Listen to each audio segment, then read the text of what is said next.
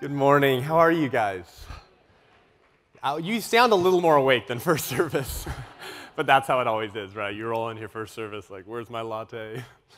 Well, it's really awesome to be here with you guys. I have a special place in my heart for Calvary Chapels. While I've never been actually a member of a Calvary Chapel, I did grow up in the church, and Calvary Chapel leadership and pastors from various churches around Orange County and Southern California have poured into me in significant ways through my walk with the Lord over the last decade or so. And so Calvary Chapel has a close place in my heart, and I have such respect for your leadership here and your pastors who don't shy away from preaching the full counsel of God, even when it may be inconvenient for their reputation. So why don't you go ahead and give a round of applause. By the way, your pastors asked me to say that. I'm just kidding. They didn't. But I would have if they had, because I believe in it. And it's a real pleasure and honor to be here with you. I want to start with just a couple opening comments. I'm not going to assume that every single person here this morning identifies as pro-life. I think it's safe to say most of you are. But I'm not going to assume everyone is.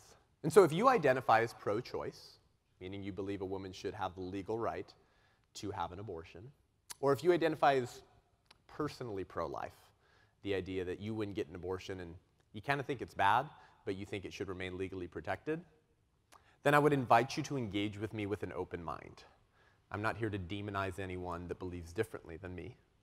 And because I believe in the intrinsic dignity and value of all human beings, I believe that those who disagree with me have that same value. So if you do not hold what would be described as the pro-life position, but you are a follower of Jesus, I would ask you to pray right now to the Lord and ask if there's anything specifically that the Holy Spirit would want to teach you. And put that prayer before the Lord and see if He'll answer it. Not because I have anything phenomenal to tell you, but asking the Holy Spirit if there's something He wants to teach you. A friend of mine, Dr. Mike Adams, a professor at the University of North Carolina, Wilmington, a Christian and an outspoken pro-life advocate, earlier this year debated an abortionist in a public forum on the moral question of abortion. Is abortion a moral right or a moral wrong? And the name of this abortionist is Dr. Willie Parker. Dr. Willie Parker is an interesting man, to put it lightly. You see, Dr. Willie Parker describes himself as a Christian abortionist. And he wrote a 2015 New York Times opinion editorial called "Why I Provide Abortions." Here's a segment of what he said. The Good Samaritan in the parable reversed the question of concern to care more about the well-being of the person needing help than about what might happen to him for stopping to give help. I realized that if I were to show compassion, I would have to act on behalf of those women. My concern about women who lacked access to abortion became more important to me than worrying about what might happen to me for providing those services. So according to Dr. Willie Parker, the Christian abortionist, abortionists are just like the Good Samaritan because they show compassion and love to people needing help. Of course, except the unborn children who they slowly dismember. But otherwise, they show compassion and care to people who need help. This is some deep spiritual confusion. And my friends, this confusion has seeped into the church. Not necessarily this church. This is a very pro-life church. But in the capital C church, this confusion is in the church. There is a growing number of people who identify as Christian and pro-choice. It's just like saying you're a Christian, but you support the legality of slavery. In response to this type of spiritual confusion, friends, we as Christians need grace and truth, and love and light. And we need the real Jesus to show us how to engage on this issue by being a voice for the unborn and by bringing grace and truth. We cannot sacrifice truth on the altar of grace or grace on the altar of truth. We need both. So I'm actually going to start this talk and our conversation together with the parable of the Good Samaritan. And rather than finding some strange spiritual justification to pursue a career as an abortionist, I think we're going to find a very different message from the creator of the universe who came down in bodily form as Jesus Christ. And the parable of the Good Samaritan is very important for our conversation this morning on abortion. Because the parable of the Good Samaritan reminds us of God's most important commandments, but also our utter failure to obey those commandments. And you know this parable, right?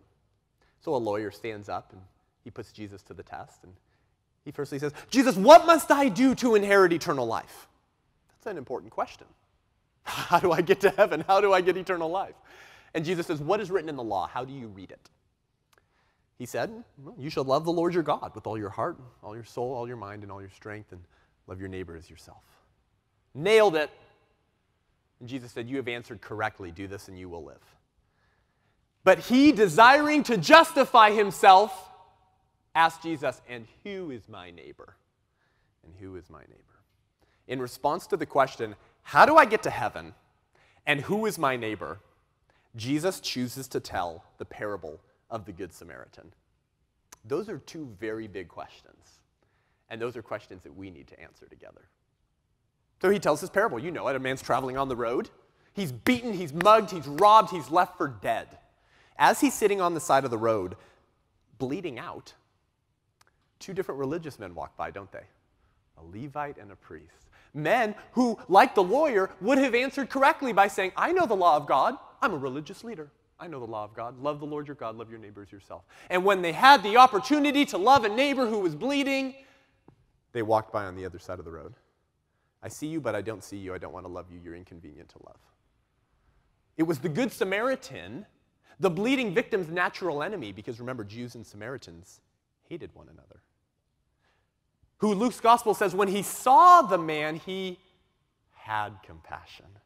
He showed compassion, didn't he? His faith evidenced itself in works. He went and he bandaged the man's wounds. He poured on oil and wine. He put the man on his own donkey, so he had to walk. He took him to the nearest inn. He cared for him more. Then he told the innkeeper, I got to go. But when I come back, I'm going to pay you for any other costs that accumulated in caring for this man while I was gone. Radical sacrifices, friends, of his time, his energy, and his money to love his neighbor, a bleeding victim, culturally defined as his enemy. So this is the parable of the Good Samaritan. This is a story Jesus chooses to tell in response to the question, what must I do to get eternal life, and who is my neighbor? So, does this lawyer ask who is my neighbor because he just really wants to make sure he doesn't leave anyone out of the definition of neighbor? Right? That's why, right? He's just such a self-righteous, loving dude. He said, Jesus, I just want to love people really good. Can you tell me who my neighbor is so I don't leave anyone out of the definition of neighbor? No. He wants to figure out who he can still hate and get into heaven. He only asked Jesus, and who is my neighbor, in order to figure out who isn't his neighbor. The lawyer wanted to define some people as neighbors and some people as non-neighbors, so he could shirk himself of the responsibility of loving those that were inconvenient to love and those that he didn't want to love. And Jesus, in his brilliance, friends, switches the question from who is my neighbor to are you a good neighbor? Am I a good neighbor? Friends, the answer to that question should humble all of us. Because the standard of love that Jesus lays out in the Good Samaritan, in fact, in Scripture, is a standard that is indeed impossible to achieve. Perfect love for an enemy. And you know the standard of love that Jesus requires, don't you? You know what is expected and demanded of us as Christians. Jesus says in Matthew 5:43, you have heard that it was said, you shall love your neighbor and hate your enemy. But I say to you, love your enemies and pray for those who persecute you. Ah, man. Not easy. Jesus raises the bar again in John 13:34 and says, a new commandment I give to you, that you love one another. That are easy to love? No. Just as I have loved you, you also are to love one another. Oh man, Lord. Because if you ask yourself the question, how did Jesus love us? That answer is to the grave, to the cross, to the wrath of God. And then he says, as I have loved you, you also are to love one another. Who loves like that all the time? Do we even love our families like that all the time?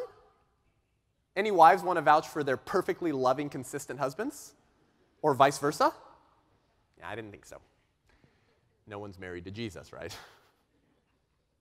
Much less our enemies, much less those that persecute us, much less those that we feel like we want to hate and that are inconvenient to love. Remember, Jews and Samaritans hated one another.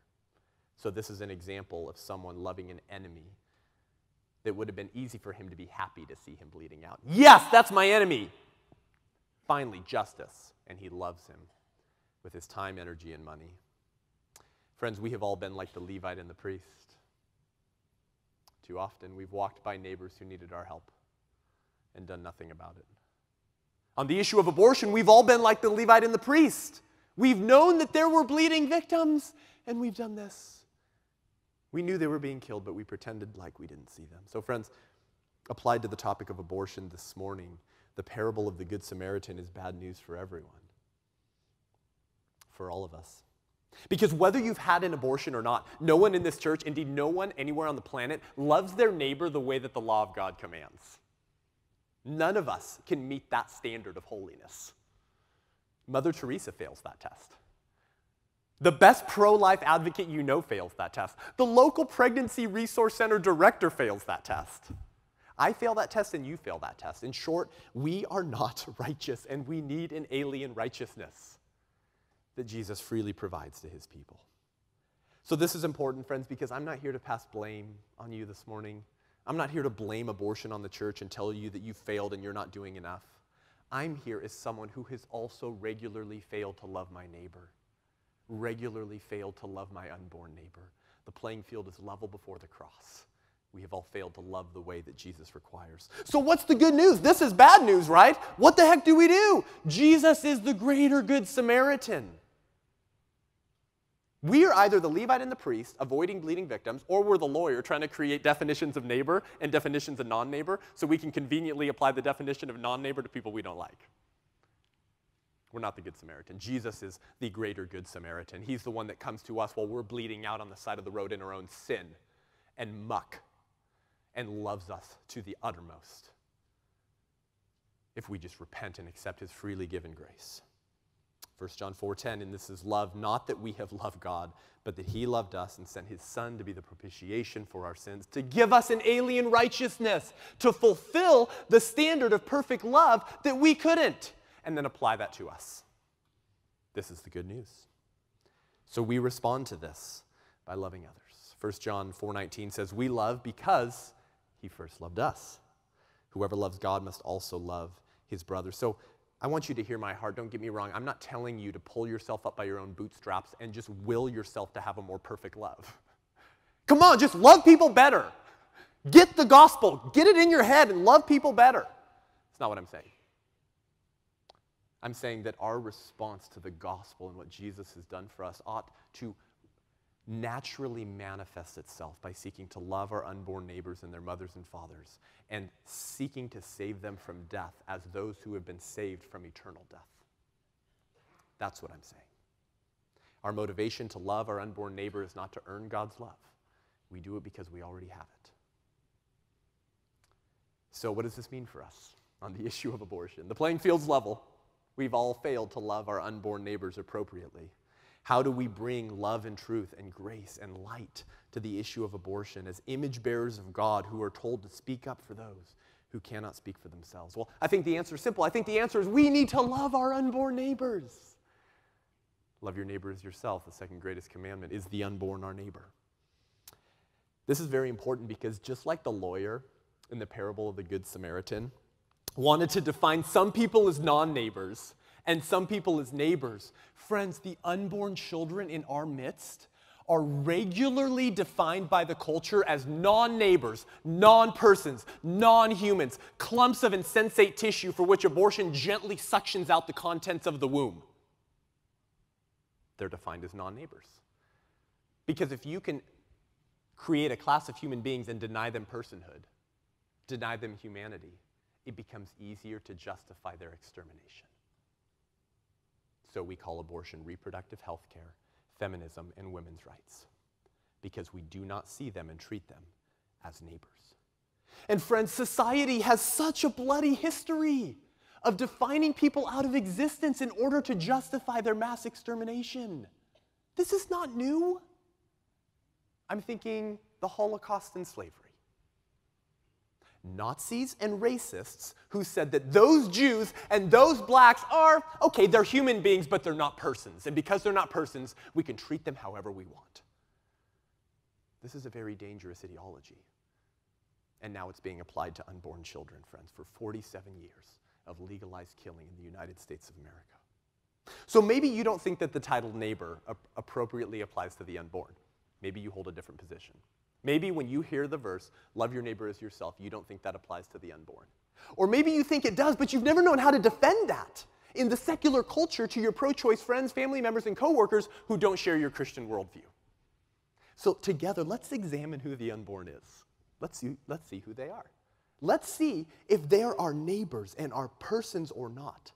And if they are, how we can defend that position with grace and truth in the Spirit of Jesus Christ. Well, friends, there's only one question we have to answer to determine if the unborn is our neighbor, if they're a person, or if they're just a blob of tissue that you can suction out of the uterus. Only one question we have to answer. You've been told that the abortion issue is what? Deeply complex, right? Deeply complex. It's very simple, and there's only one question we have to answer to bring simplicity and clarity to the issue of abortion. This will equip you to defend life. So, to tell you what that one question is, I want you to imagine for a second that you're standing at your kitchen sink cleaning dishes one evening, okay? By hand, unfortunately, because God hasn't blessed you with a dishwasher. So as you're standing there cleaning your dishes, God forbid, your 3-year-old toddler walks up behind you. Your back is turned, and you hear your toddler say, "Mommy or Daddy, can I kill this?" Now, what's going to be the first question out of your mouth in response to that question? What is it? Kill what? Exactly. Because if you turn around and he's holding a cockroach, Dad might say, "Here, son, here's a hammer. Have fun. Don't tell Mom." But if he's holding the newborn neighbor kitty, you might have a different response, unless you hate cats, in which case, no judgment. But if he's holding his little sister by the throat, you need counseling, friends.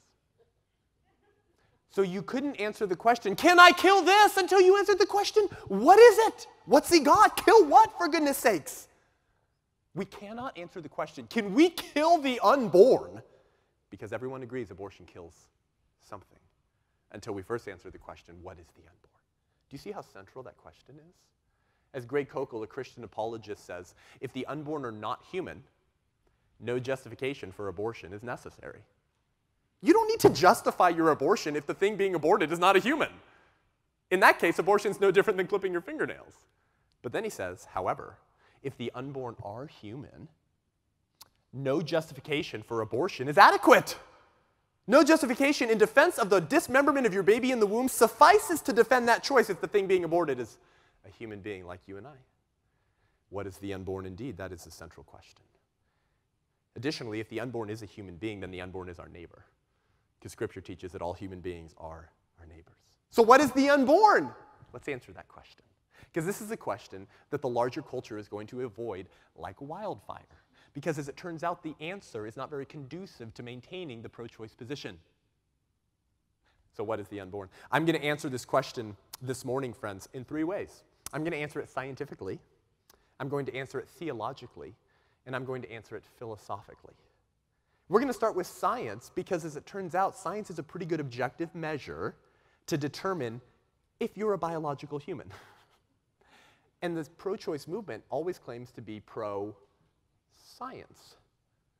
So let's meet them where they're at and use the things that they claim to use to defend abortion and see where it leads us. So notice, I'm not going to the Bible, I'm not going to partisan politics to answer the question, what is the unborn? I'm just going to science, because it's something that those who disagree on this issue can agree to meet in the middle on.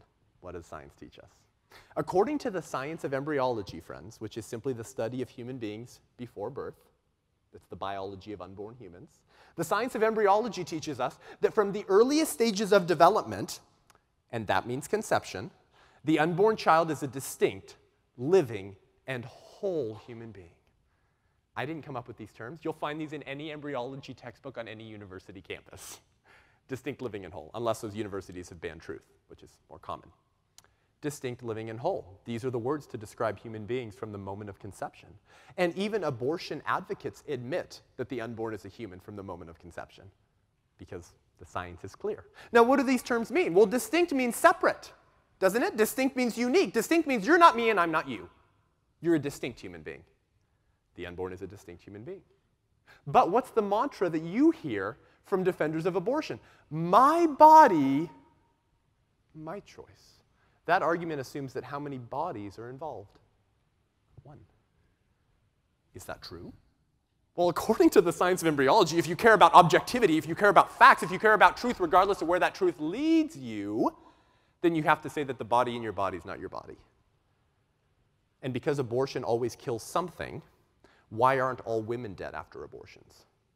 Because the body that was dismembered was not hers. So the unborn child is indeed distinct. By the way, if unborn children are part of their mother's bodies, we have to accept some very strange intellectual conclusions, such as that pregnant women must have 20 fingers and 20 toes, 2 brains, 2 hearts, 2 different DNA codes, potentially 2 different blood types. And if she's pregnant with a boy, pregnant women now have male genitalia. Figure that one out. Because you laugh, we have to accept the premise that they are not part of their mother's body, they're distinct. And they're living because, guess what? Dead things don't grow. And the unborn child meets all of the requirements for a living thing.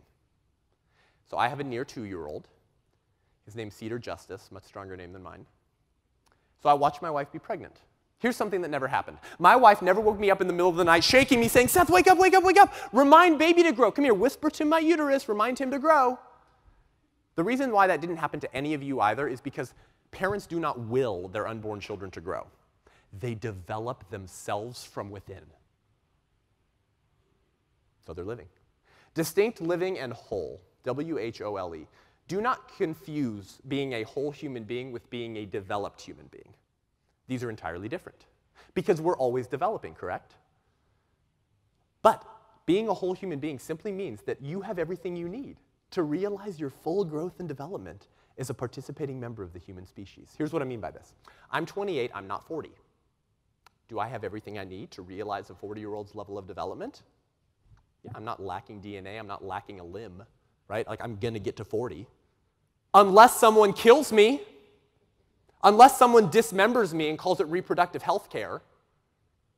So the unborn child has everything they need from the moment of conception to realize their full growth and development as one of us, unless someone kills them. So we're always developing. They say men don't reach their mental peak until their 40s, which was very good news for my wife recently. So you see, I'm still developing, aren't I? Do I have less of a right to life than those of you over 40 because I'm less developed? No, because we have everything we need to realize our full growth and development, even if we're at different levels of development than other people. Just like the unborn child has everything they need to realize their full growth and development, even if they're at an earlier stage of development than you and I.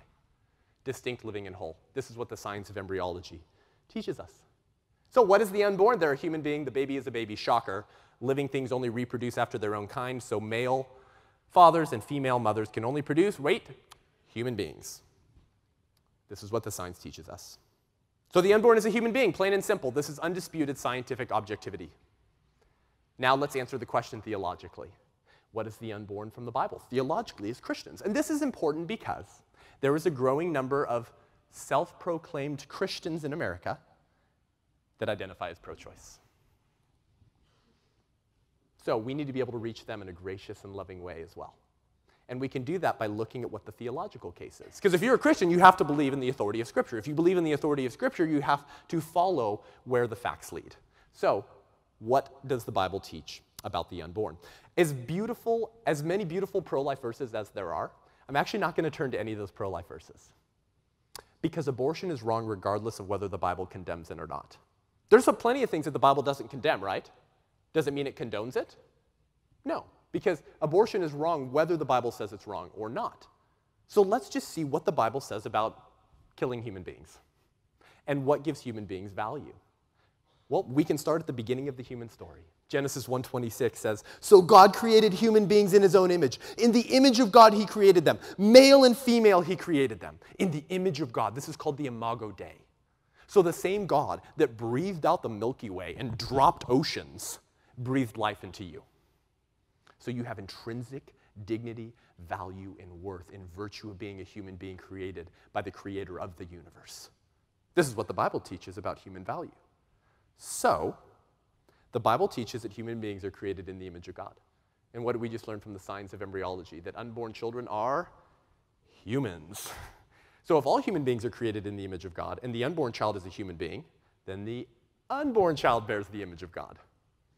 So the prohibitions against the shedding of innocent blood in Scripture would apply equally to the unborn, would apply equally to abortion. Because the Bible strictly forbids the shedding of innocent blood.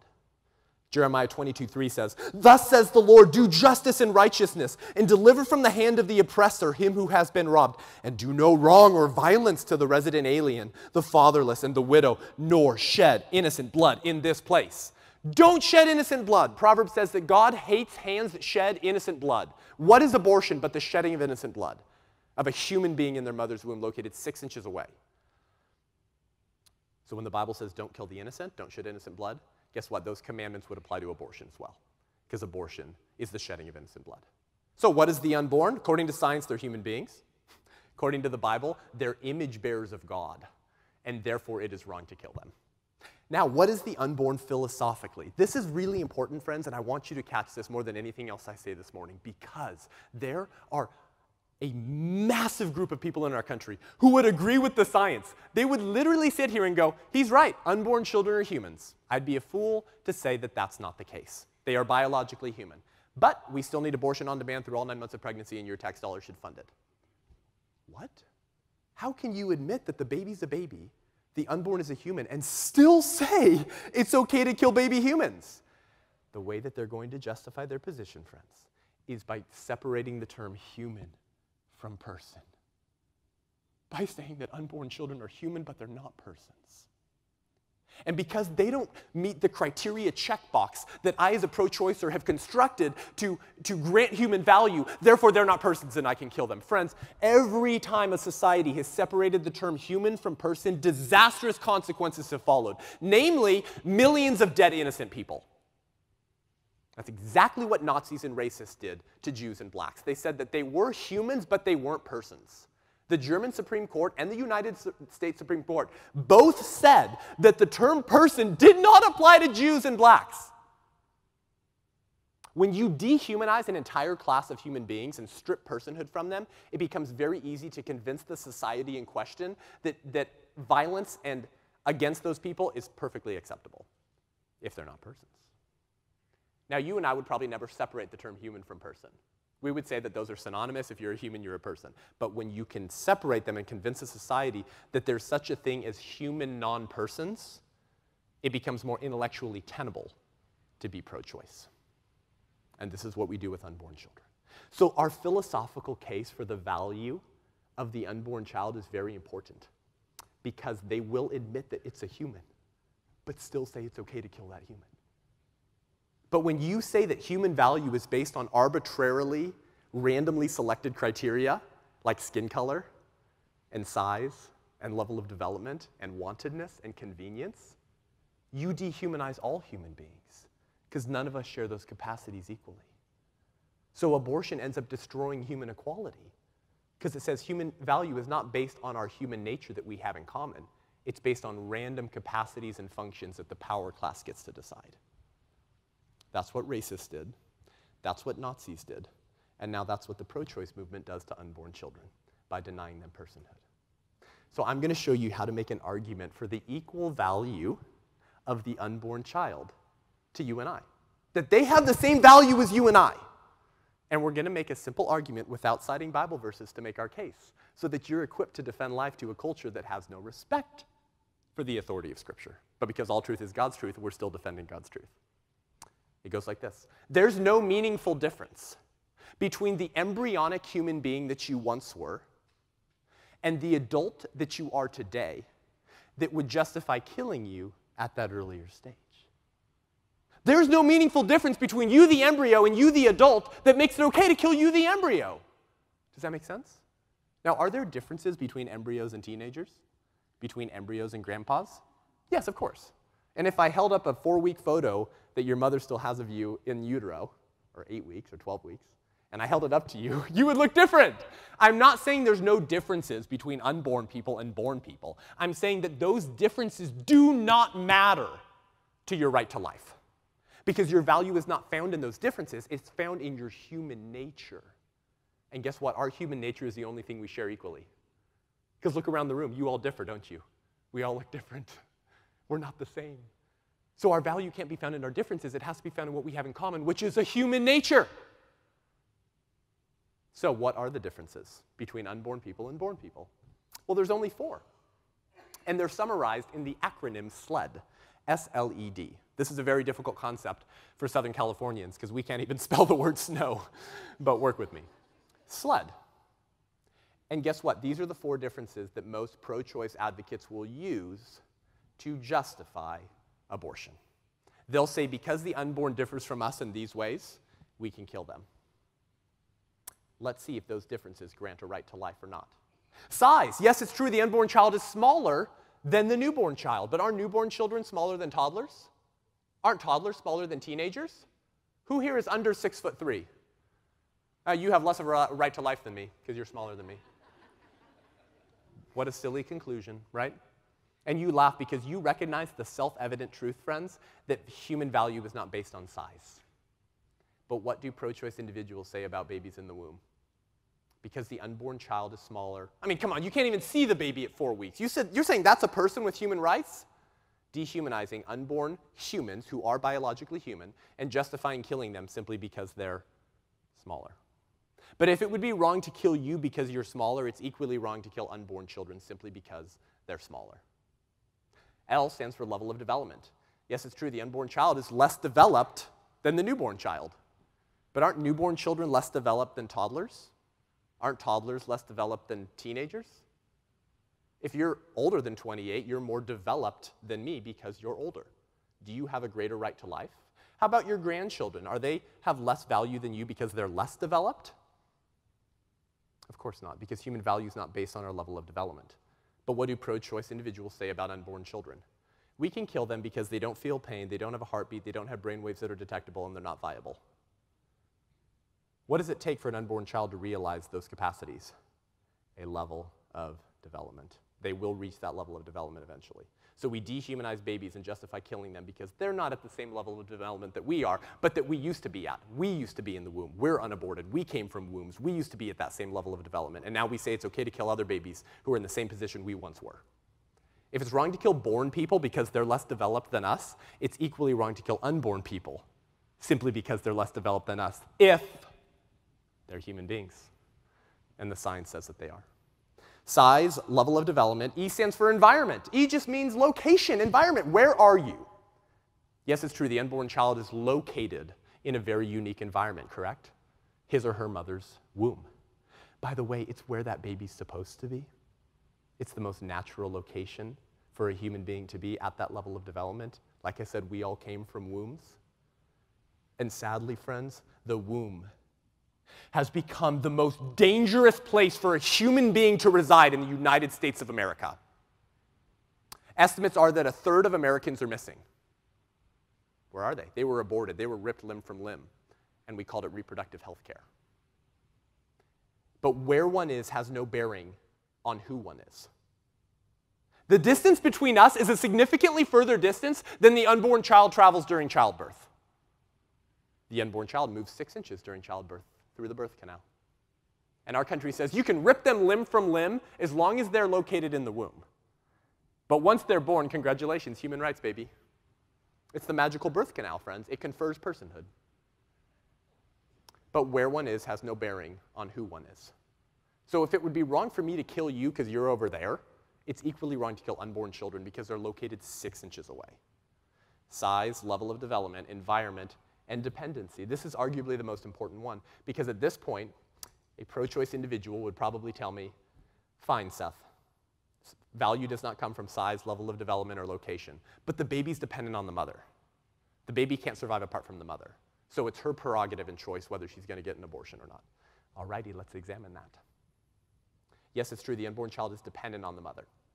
And in the first trimester and early second trimester, the unborn child can't survive apart from the mother, correct?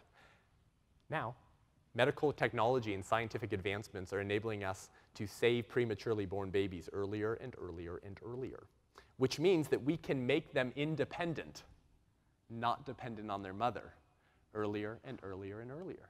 Now, why is this interesting? Because many pro-choice individuals say, okay, I will agree that abortion is wrong once the baby can survive outside the womb.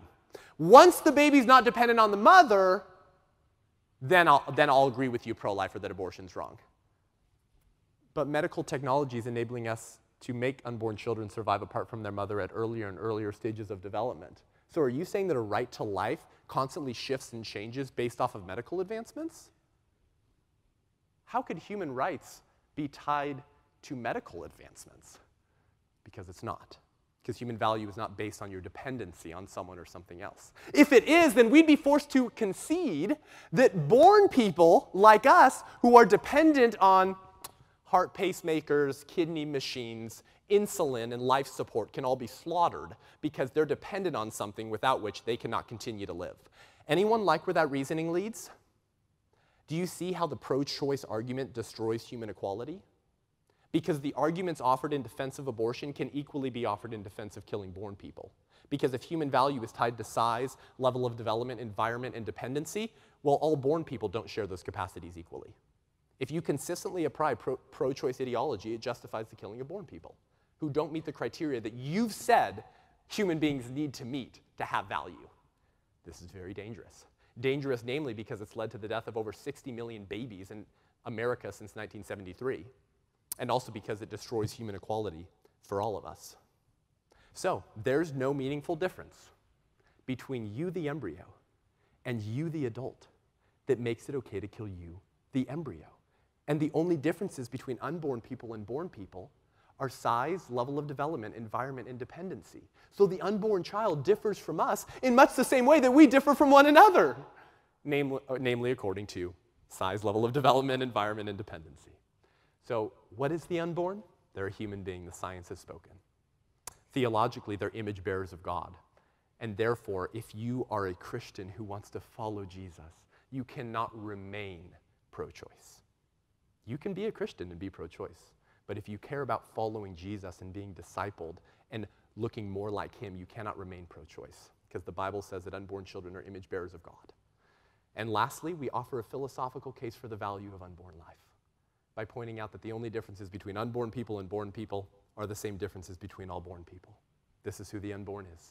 They are a neighbor, they are an image bearer of God, and they are a human being. So that's how we defend life. Now, practically, what does it look like to love our unborn neighbors? We love them by defending them. We love them by being a voice. We love them by Proverbs 31:8 doing speaking up for those who cannot speak for themselves.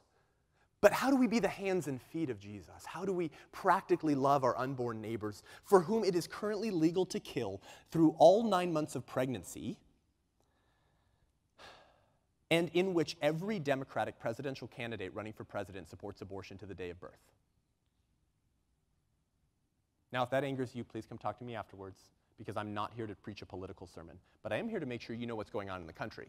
What's going on in the country is that every Democratic presidential candidate running for the Democratic presidential ticket supports abortion to the day of birth, except one, and she just draws the line at second trimester, which doesn't make any sense. At third trimester, rather. It's like saying you can kill Timmy when he's 2, but not when he's 1. If it's wrong to kill humans, it's wrong to kill them at all levels of development. So there is a war against unborn children. Again, please don't get me, I'm not saying Jesus is a Republican. That's not what I'm saying. No, really, I'm not here to tell you that to be a Christian you have to be Republican. That's not what I'm saying. I'm saying that to defend life, we have to defend all life. And there's only one political party that wants to kill babies through the day of birth. So we need to know what's going on. Why? Because we've been called to defend life.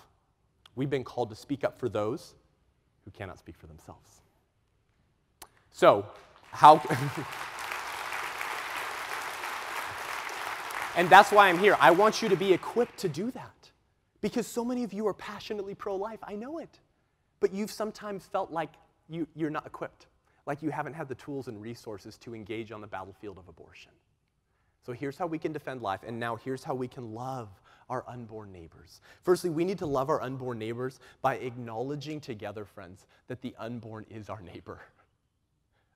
This seems self-evident now because I just made a case for the unborn being our neighbor. But many of us haven't really thought about the unborn as a neighbor before. For most of my life, when I read the verse, love your neighbor as yourself, I didn't think of unborn children. Because why? We don't see them as much, do we? It's easy to see our homeless neighbors, right? It's easy to see our neighbors who are suffering because they're born. We see them with our eyes. But we often don't see our unborn neighbors. So we need to acknowledge together that the unborn is our neighbor. And one of the most important ways to do that, friends, is by seeing them. It's by looking at them. And it's also by seeing what abortion does to them. So we're going to give you an opportunity this morning, friends, to see what abortion is and does to our unborn neighbors. This is a short 55-second video clip that is graphic and disturbing. And the reason it's graphic and disturbing, friends, is guess what? Abortion is graphic and disturbing. This is not pro-life propaganda created to elicit an emotional response. This is the reality. This is what God sees 3,000 times a day in a country that was supposed to be founded on the idea of the right to life, liberty, and the pursuit of happiness. You don't get those if you're dismembered. You have no liberty or pursuit of happiness if you have no right to life. Just as we were shown Holocaust imagery and slavery imagery in school as students because we needed to recognize what happened and not repeat it, so too do we need to look at the victims of abortion, who are our neighbors. I want to warn you beforehand that the video is graphic and disturbing, and so if you would like to opt out of the presentation, you have the complete freedom to do so. If you have high school students you want to step out of the room, feel free to do that. We're not manipulating or tricking anyone into watching this, okay? There is instrumental music over the clip, so if you choose to close your eyes and look down at your feet, you won't even hear anything you don't want to hear. And by the time the music stops, you can open your eyes and you won't have seen anything you wouldn't have wanted to see. But we're going to give you the opportunity.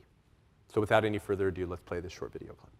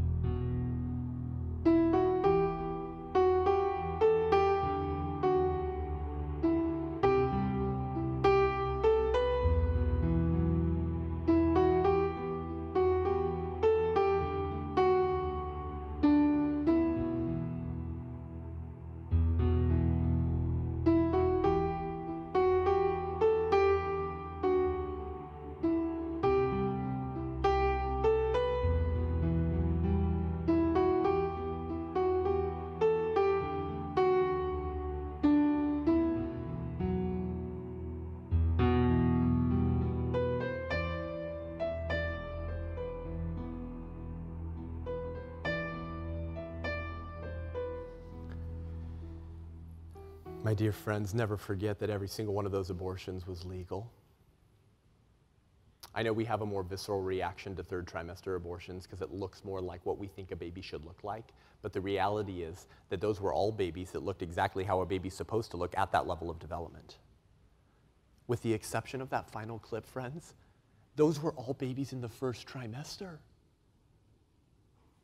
That's the trimester in which there's the most public support for abortion.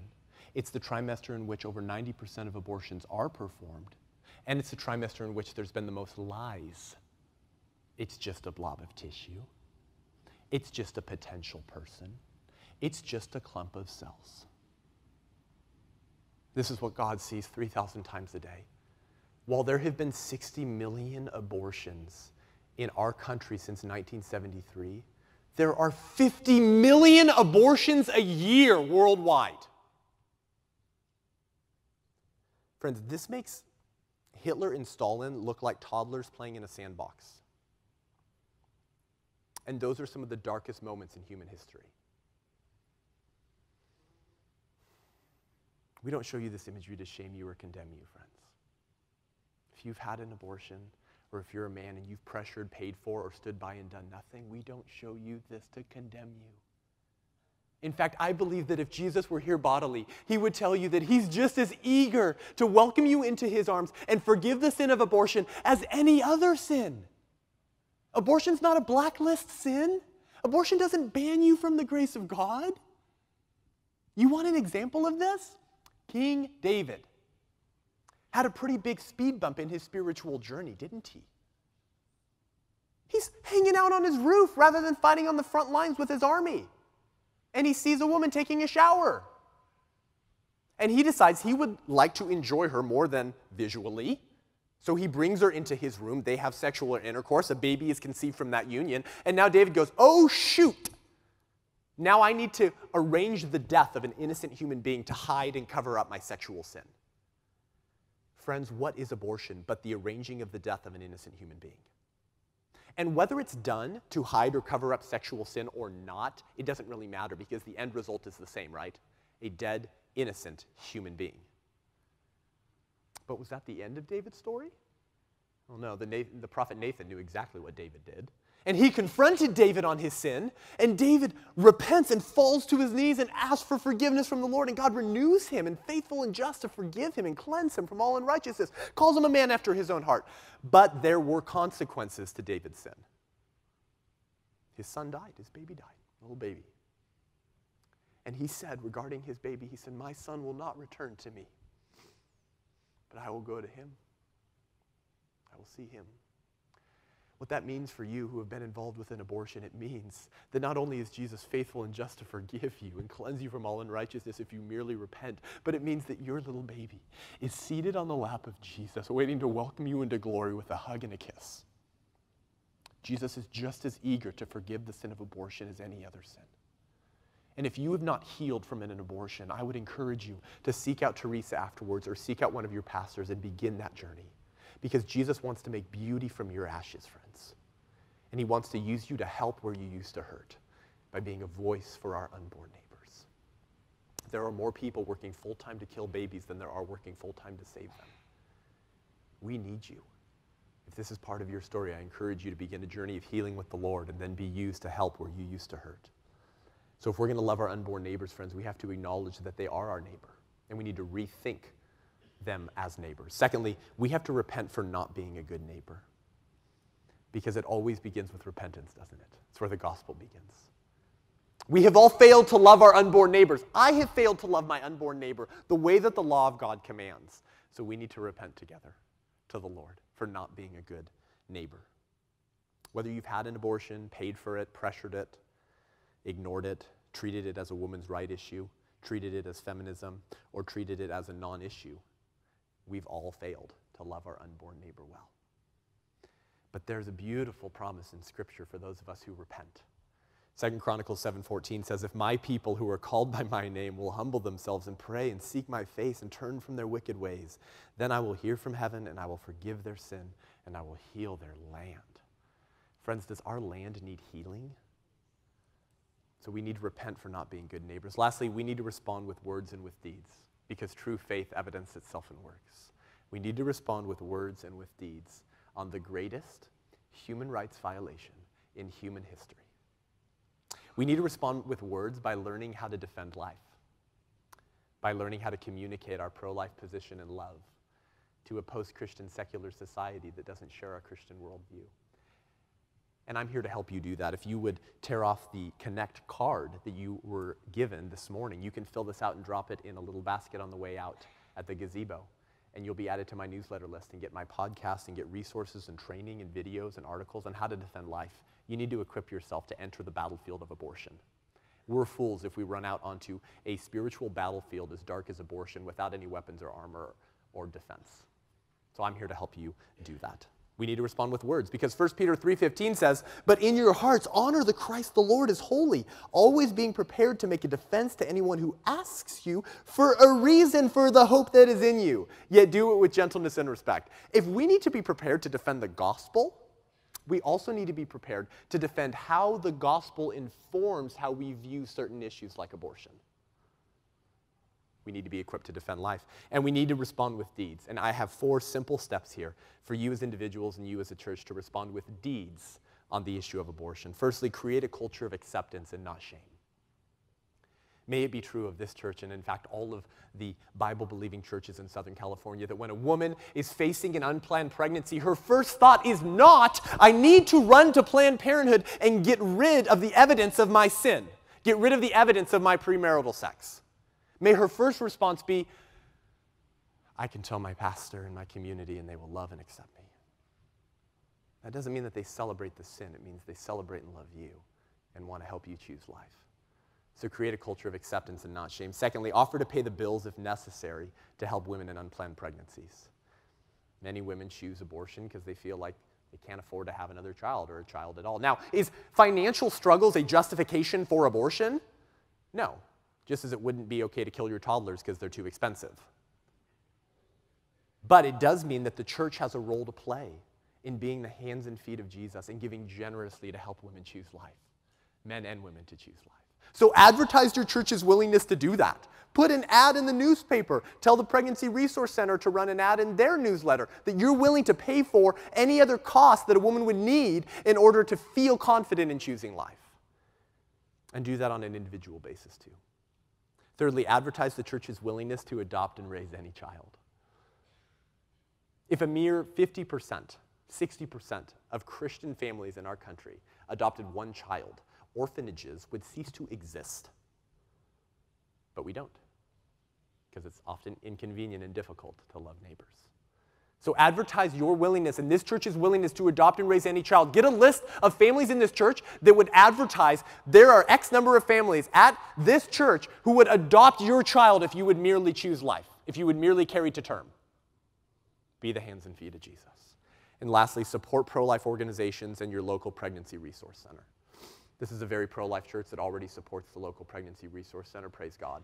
You need to do that on an individual basis, friends. When there are only a handful of ministries in a given city that are standing on the front lines in the ditches where women choose life or choose death, we need to be funding those organizations and helping them save life. We all have a role to play to end the slaughter of children, especially when that slaughter is legal. And support other pro-life organizations. There are wonderful organizations fighting on the university front, the political front, the spiritual front to help end abortion. If you're interested in what I do, speaking to young people, speaking to pastors, speaking to Christian leaders, and speaking on secular university campuses, and you can partner with me by filling out the Connect card as well. So these are the deeds that we can do to love our unborn neighbors and their mothers and fathers. So friends, all of this leads us to the question that the parable of the Good Samaritan finishes with. What type of people are we going to be? Are we going to be like the Levite and the priest, who know the law of God, who know that babies are being killed, who know that there are bleeding victims on the side of the road, on the corner, at this Planned Parenthood, at this Planned Parenthood, and we walk by and we pretend like we don't see them because, gosh, it's difficult and inconvenient and uncomfortable to stand out and speak out and defend those neighbors? Or are we going to be like the lawyer who challenges Jesus and like, oh, these people are neighbors and these people are non-neighbors, and since these people are non-neighbors, I don't have to love them. Are we going to create classes of human beings that we get to love and not love? Or are we going to be like the Good Samaritan who made radical sacrifices to love his neighbor? So I want you to hear the final words in the parable of the Good Samaritan, friends. And rather than picturing the man who got beat up on the road, I want you to picture the unborn bleeding victims. I want you to picture the little babies you saw on that screen, because they are our bleeding victims. And hear the final words of Jesus in the parable of the Good Samaritan. Jesus asked the lawyer, which of these three proved to be a neighbor to the bleeding victim? Who was a neighbor to the man bleeding, needing help? And he told Jesus, the one who showed him mercy. And Jesus said to him, you go and do likewise.